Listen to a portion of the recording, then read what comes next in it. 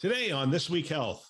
With every industry, there's a vocabulary that you need to learn, right? That is particularly challenging in the healthcare industry. It's a fluent language that healthcare speaks. And so sort of leaping into that was a little challenging. The thing that struck me most was really the complexity of the healthcare environment. That was probably one of the most awe and shocking moments as I introduced myself into healthcare.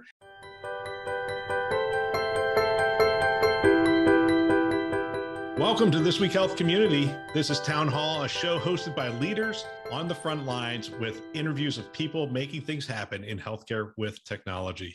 My name is Bill Russell, the creator of This Week Health, a set of channels designed to amplify great thinking to propel healthcare forward. We want to thank our show sponsors, Olive, Rubrik, Trellix, Hillrom, Medigate, and F5 in partnership with Sirius Healthcare for investing in our mission to develop the next generation of health leaders. Now, on to our show.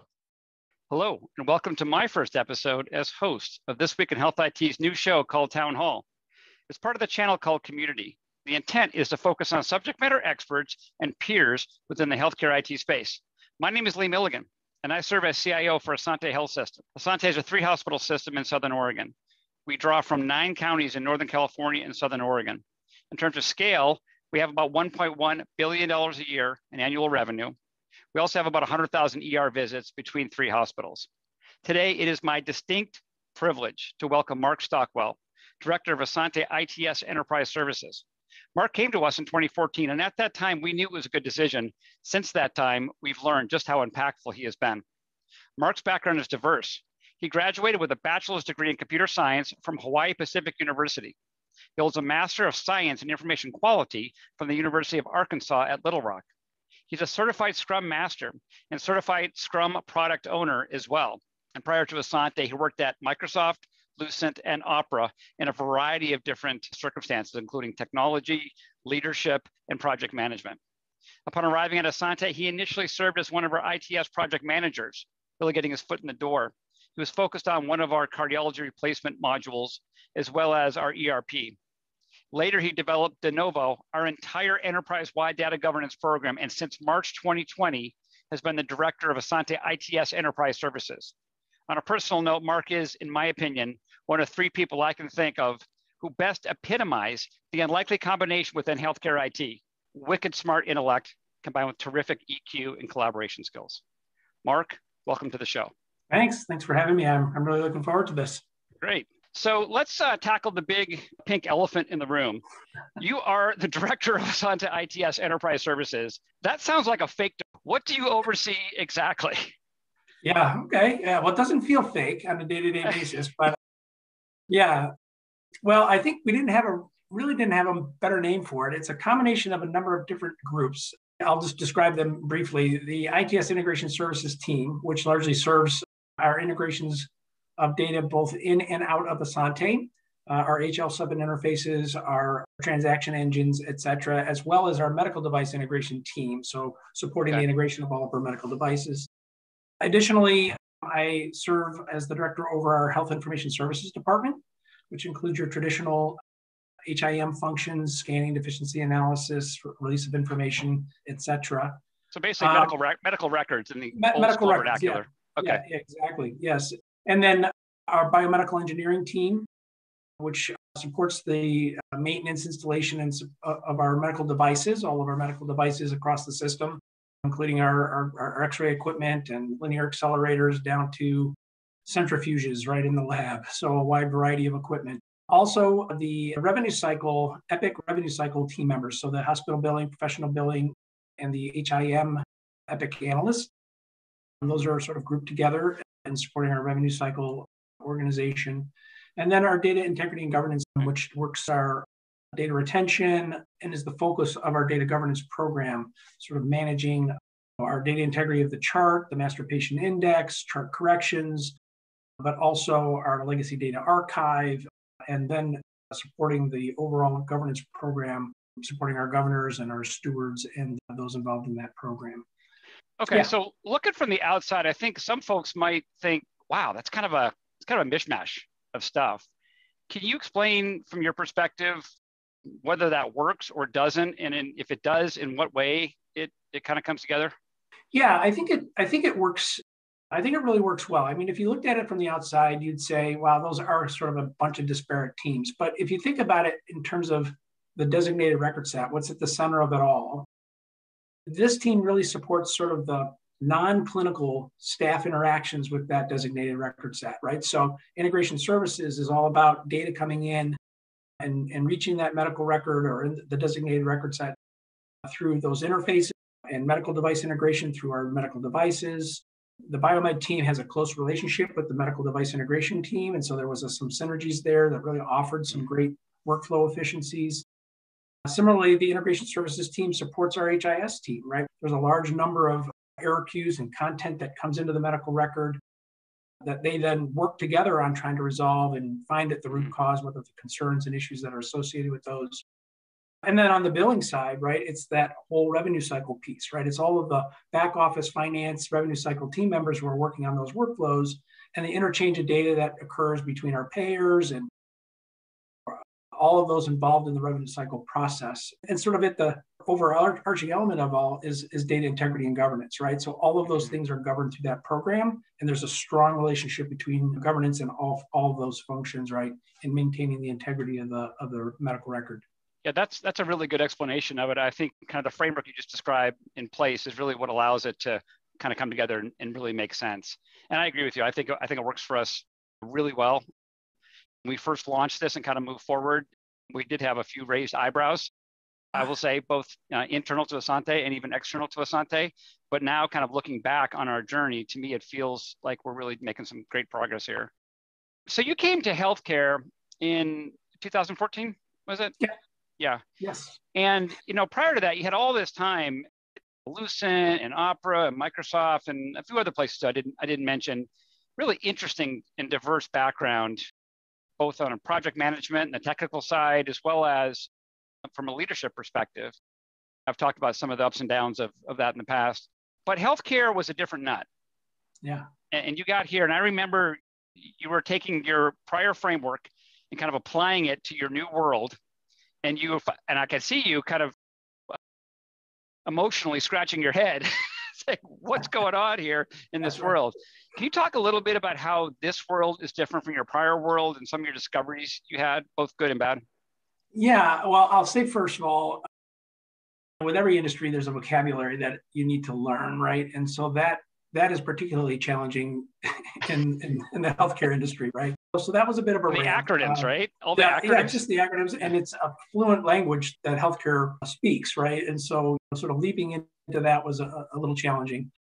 I think the thing that struck me most was really the complexity of the healthcare environment, right? That was probably one of the most awe and shocking moments as I sort of introduced myself into healthcare, because of the complexity of all of the integrations, right? There's so many systems in use in a typical healthcare system. And even though the EHR has provided some consolidation, right, of systems, there's still a whole host of them supporting a number of different processes and procedures, outpatient and inpatient across the system, that all need to sort of talk together, right, to ensure there's a solid patient experience. So when I joined as a project manager, and I recall one of the first projects I had was the replacement of our then antiquated cardiology system, I was just in shock at the complexity of bringing in the modalities and trying to support the interfaces. And it was just quite a shocking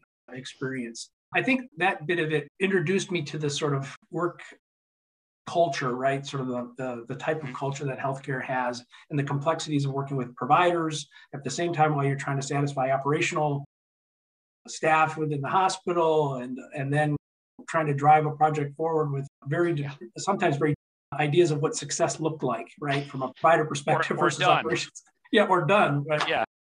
So trying to bring some of the structure in from outside, added a whole different level of stakeholder engagement that I wasn't totally prepared for. So when you brought some of those concepts into, how was it received by people who perhaps were in healthcare IT and they're good at healthcare IT, that's what they do, but that's all they've ever done? How was it received? Was it in a kind of an easy message, or is it a difficult message to to share? I think it was a little difficult. I think some of the things that we tried to introduce were a little bit more agility in terms of how to respond to the market and build into our projects and programs a little flexibility and agility. And that was the most challenging piece, right? Is that healthcare had kind of been marching along at its own pace. And with the advent of high tech and a variety of regulatory pressures and government programs, healthcare was being rapidly pushed forward, right? And trying to adopt new things, bring new technology in. And I think that allowed those conversations around agility and what have you to sort of be more thoroughly considered, because we knew we had to be flexible and change and be able to adapt to what was being asked of us from the government and just from our competitive and market pressures. Yeah. In your role, I think, given all of the things that are under your tent, 21st Century Cures certainly impacted you, I'm sure. Can you talk a little bit about how Asante approached 21st Century Cures and kind of where we're at on that journey? Yeah, I mean, obviously that was a big deal for all of us in healthcare. That was a significant change in terms of what we needed to provide our patients and our other community providers in terms of sharing information. Information blocking probably was the most complex piece of the 21st Century Cures Act that everybody was kind of spun up about for some time. I think we did a really good job. The first thing we did is we got in there early, right? We sort of recognized early that this was not going to be an easy lift. There was a lot being asked of us in terms of sharing of data and changing of policy and procedure and of sort of long-standing practices. And so we established a council of cross-functional council that include compliance and legal and IT and a number of different team members to sort of thoroughly think about what was involved, right, in trying to get the Cures Act in place from all of those dimensions. And there were very robust conversations, right? There was a lot of complexity. The Cures Act itself was a fairly substantial read, so we needed to have somebody sort of decipher it for us and figure out what we needed to take action on and what we didn't. But at the end of the day, we sort of prioritized what we felt were the most important things that we needed to do, really centered around what was best for our patients, right? Not just in meeting the regulations, but how do we want to leverage this to better serve our patients and provide better content and make accessibility to their health record information easier. And so that drove a lot of our improvements through the program into my chart and into our release of information practices and our interoperability practices, et cetera. Right. Well said. Well said. I want to pivot a little bit to your work in data governance. I kind of glossed over this with a single sentence, but you did stand up and create arguably one of the best data governance programs that I know of. And of course, I'm very biased because I got a chance to partner with you and be part of it. But the reality is a lot of this work was non-technical. It was procedural and policy-driven and accountability-driven across the organization, not just EHR databases. Can you talk a little bit about when you first came on board, what the framework was that we put in place for you to initially do investigation and discovery and to research that, and then kind of what you ultimately were able to put in place here at Asante? You were a part of this since the beginning. We did have a first attempt, right, at data governance, and largely stemming from the fact that we were going to start to ingest additional information from outside the system. We were going to start to share more data outside the system. And we really had concerns about how certain are we of the quality of the information we were going to share, the data we were going to share. And that prompted us to think about governance as a structure we needed to have in place in order to ensure we could deliver quality data and manage the receipt of quality data.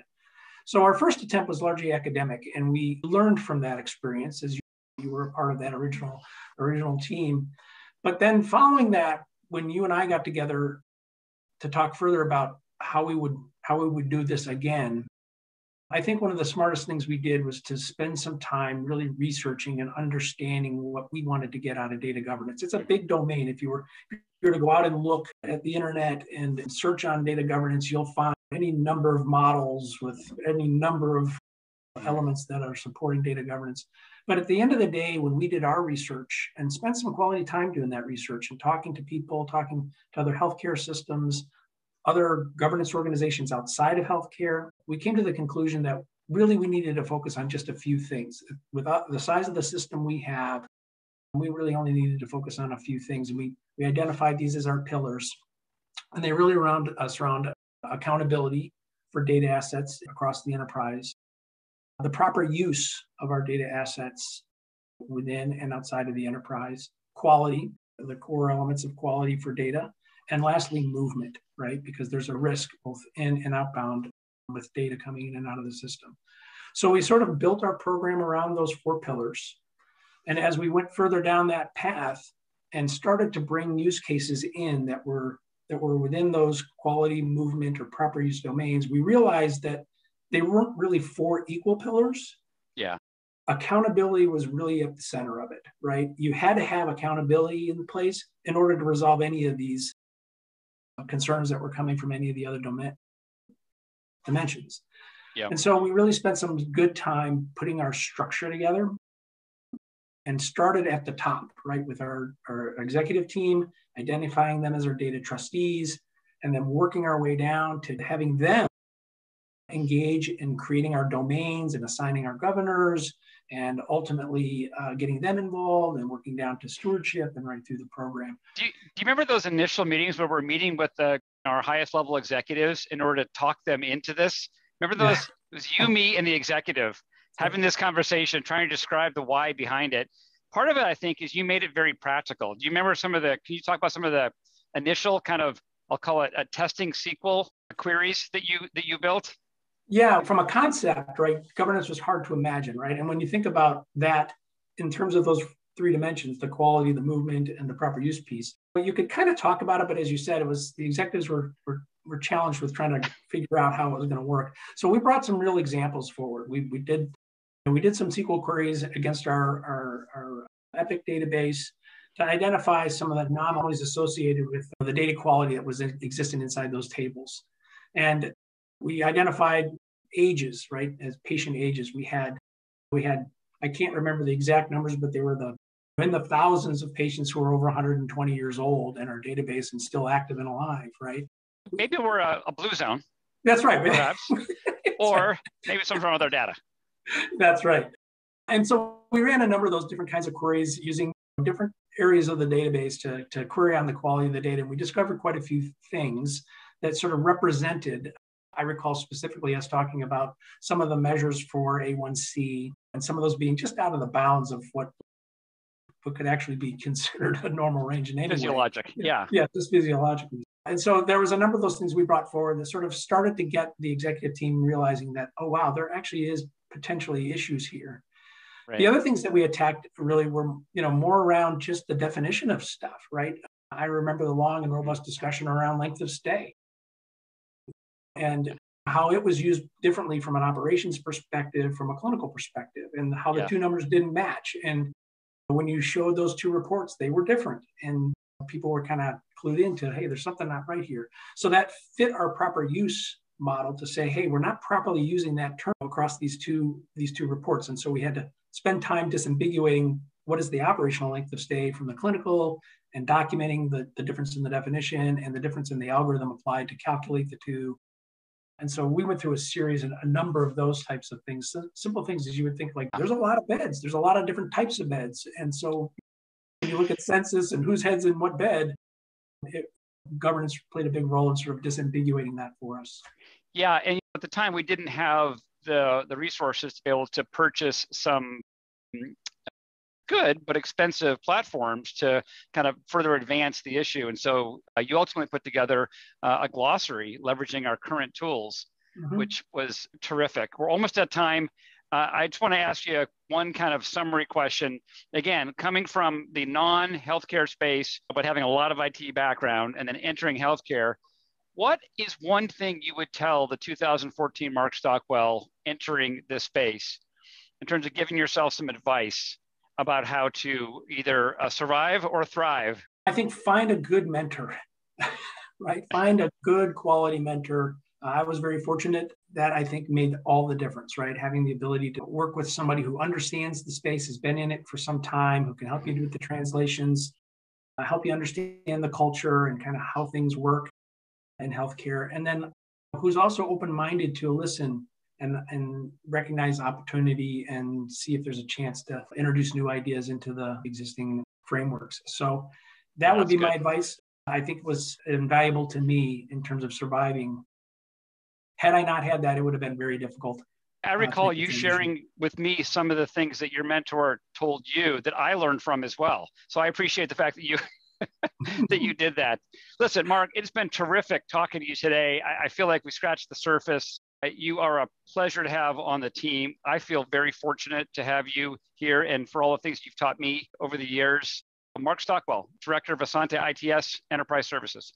I love this show. I love hearing from people on the front lines. I love hearing from these leaders. And we want to thank our hosts who continue to support the community by developing this great content. We also want to thank our show sponsors, Olive, Rubrik, Trellix, Hillrom, Medigate, and F5 in partnership with Sirius Healthcare for investing in our mission to develop the next generation of health leaders. If you want to support the show, let someone know about our shows. They all start with This Week Health, and you can find them wherever you listen to podcasts. Keynote, Town Hall, Newsroom, and Academy. Check them out today, and thanks for listening. That's all for now.